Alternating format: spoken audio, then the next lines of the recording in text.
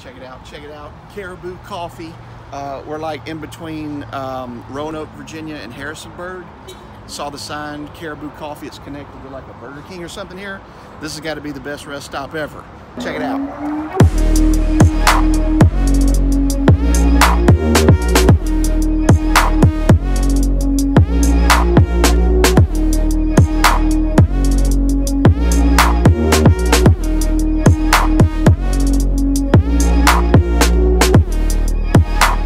Wednesday morning, July the 1st. It's been a good trip so far. You know, we've gone about 700 miles, got about 300, 400 left to go.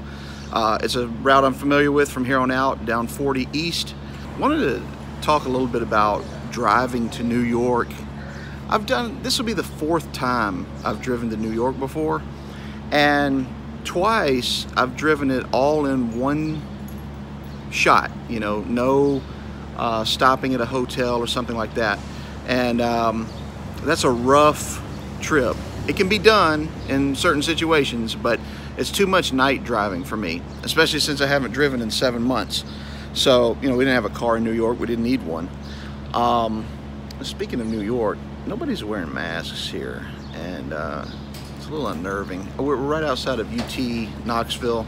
Kind of a college area, downtown Knoxville, and we went out last night and just nobody's wearing them except for, you know, staff at restaurants and things like that. It's just a little jarring, you know, whether you wear one or you don't. I see some turmoil for the first time, you know, some conflict. A lady approached us in the hotel and was asking us all kinds of questions, you know. She pretended like I was taking pictures of her. She's like, what are you taking pictures of? I'm like, I'm just filming the lobby. And she's like, no, what are you taking pictures of? I said, the lobby. And she's like, where did y'all get those masks? Where did y'all come from? Like, lady, I don't have to answer all your questions. We answered them, but I'm not quick enough. If I would have been thinking, I would have been like, where are you from? Anyway, I'm about to stop in here. There's another donut shop. Looked great on Yelp. Again, the diet doesn't start until July the 6th, after 4th of July weekend. By the way, we need to talk about fireworks.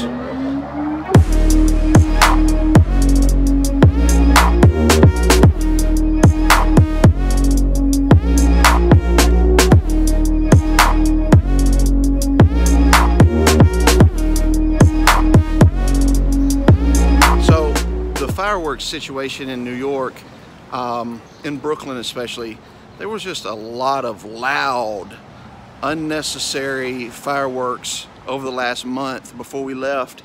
And it was the kind of fireworks like you would hear at the Macy's, you know, 4th of July show. This wasn't, you know, ones you get down at a tent at your local fireworks shop. These were the heavy duty, sounded like explosions, you know. One of the buildings that we were at, it sounded like it was imploding. And that went on for several nights, about 5 nights.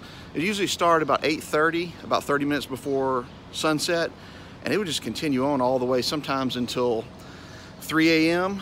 and just keep you up at night, couldn't sleep, and it was really irritating. But that finally stopped. I think they found out that there were some guys in Staten Island that were selling them, like buy 2 packs, get 1 free.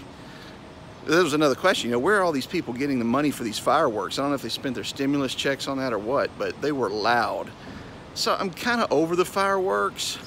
The other issue with fireworks is, you know, dogs don't typically like fireworks, and Claire has a dog. I call it Nevins. I forget what, Coco is its real name. I call it Nevins from the Cat in the Hat dog. It's not going to be excited about the fireworks, I'm pretty sure. The neighborhood fireworks, at least. Donut shop was closed. Trying to go to a bagel place now.